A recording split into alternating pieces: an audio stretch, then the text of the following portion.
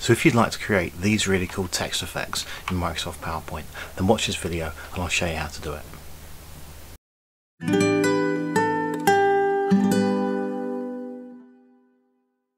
Okay, so all I've done prior to the video is I've put some text in.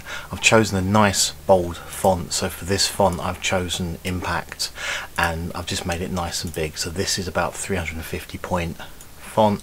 It's really big, and then basically all I need to do is right click on my font.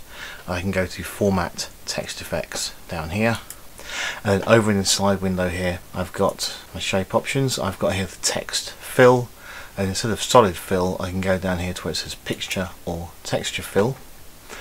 Fire's come up, that was the previous picture I've chosen. I'm going to go to insert from a file, stock or online pictures. I'm going to choose an online picture, but if you've got a picture you really want to use, you can use from a file. Online pictures, I'm going to just type in the word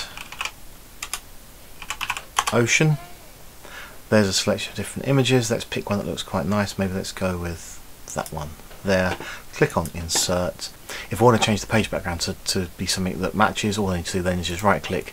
I can choose format background, and I could choose a solid fill for my page and just choose something that kind of goes with, kind of blue.